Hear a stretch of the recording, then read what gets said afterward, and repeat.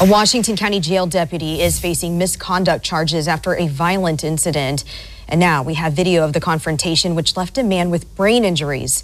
Fox 12's Wayne Garcia joins us live in studio with the details. Also, Wayne, the shocking video in all this. It is very violent. Washington County Deputy Rian Alden is on administrative leave. On Friday, he was indicted by a grand jury on one count of official misconduct stemming from a use of force incident that happened back in 2018.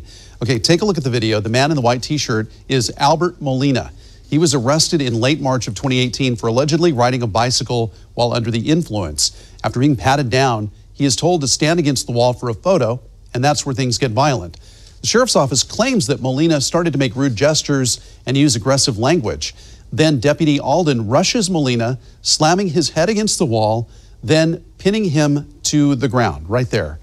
The sheriff's office claims Molina was trying to start a fight. Molina's lawyer says that's ridiculous. He clearly in the video is standing and the officer starts charging and grabs his neck while he's still standing against the door, slams his head against the back of the door, and then slams his face down onto the ground. He says Molina was left with 2 skull fractures, a broken nose, and brain bleeding, and now has a permanent brain injury.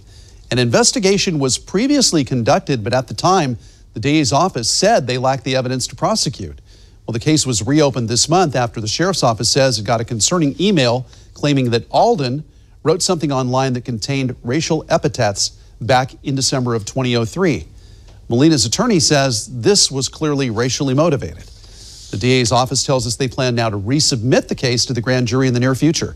At that point, Molina's attorney hopes to present evidence for a more serious felony assault charge against that deputy.